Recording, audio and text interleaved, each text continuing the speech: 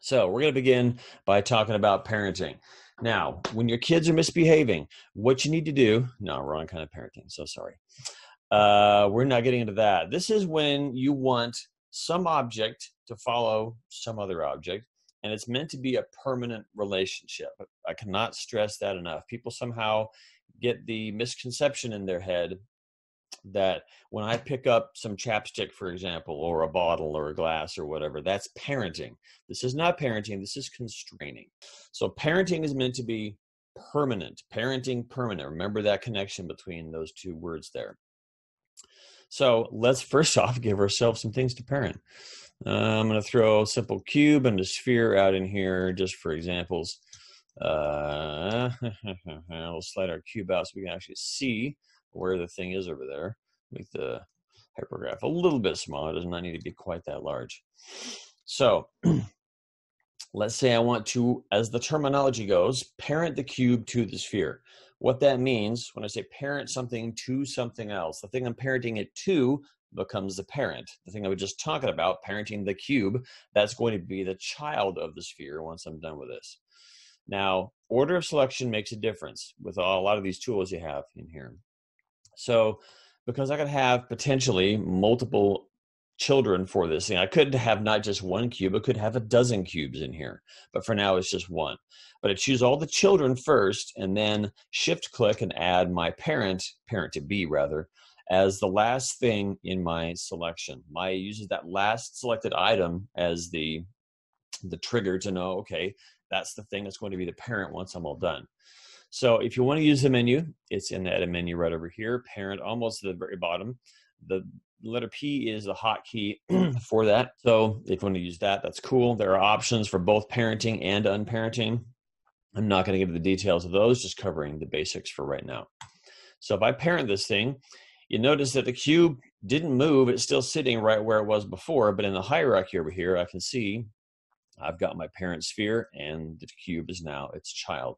And the same kind of thing can be seen down here in the hypergraph. So you're starting to see that kind of very familiar tree type structure that you see with files and folders on your hard drive.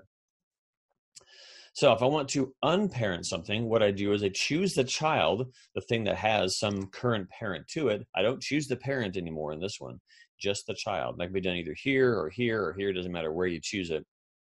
With that child selected, just go edit, unparent, and it goes back out to the same level as the parent. Now, right now, the parent is at the world level, the root level of my scene. So it goes back to that level again. So not a whole lot to see there as far as parenting goes, but there are some things to be aware of. Now, I'm actually going to do something a little tricky here and slide my sphere over this way for this next part of the demo in a couple seconds. Before I even do that, though, I do need to show you how to do this stuff manually. This all involves dragging and dropping things. So in the outliner, if I choose the thing to be, I want to be a child in a couple seconds, middle click, drag that on top of the sphere, and notice that dashed line or box that you see as I'm dragging this around. When there's a box around something, that means that thing is going to be the parent once I let go of the mouse. So that's the very clear visual indicator for that. Now, if I want to unparent this thing out here, I just choose the thing that's a child, click and drag, and look for a line in between things, either above or it could be down below. Kind of hard to see when the highlight's there, obviously. But if I drop this up here, now that becomes at that same point as the parent in the hierarchy. Same thing happens down here, but down here in the hypergraph, the kind of horizontal line I'm seeing things lining up here right now, that's kind of the root of the hierarchy setup here. So, but same thing as before, middle click, drag and drop one onto the other, that thing becomes a parent. To unparent it, click and drag on either side with the middle mouse button, does not matter which way you go, and it goes back to that same upper level there. So next part to talk about are some important things to keep in mind when you have things parented. All of an object's transformations, they're always, even when something has no parent, they're always relative to its parent. So if it has no parent, then what's the parent? The parent then is the world. So it's always a relative relationship. So the cube sitting over here is -2.937 and some change probably. on the left side there based off of the world's coordinates. Once I parent that thing to the sphere, those coordinates now are relative to the sphere's position.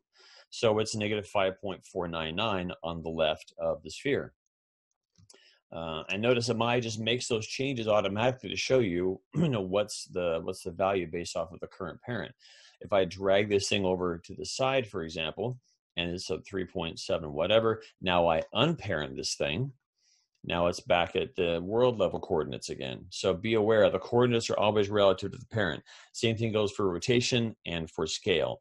So if I were to parent this thing back to the cube again, and I take my parent object there, and let's say I scale this up, it scales the cube along with it. It'll rotate it along with it. So if I do some transformations like this, then I unparent my cube. Again, it's going to stay exactly where it is, how it's oriented, but now that rotation is based off of the world's coordinates. Same thing for the scale. So once I had that thing parented back in here, you notice the scale was 1 because it was exactly matching a 100% equal match for its parent's scale. But now that I take it out of the hierarchy back to the world level again, now there's no other relative reference there, so it's 1.41, which is what the parent level was for the scale. So all transformations are always relative. Also be aware of this. I'm going to reselect my cube, drop it back on the sphere again. So if I choose my sphere, and notice the highlighting here, my cube is also highlighted in the same color. But that doesn't mean I've literally selected the cube. I have only literally selected the sphere.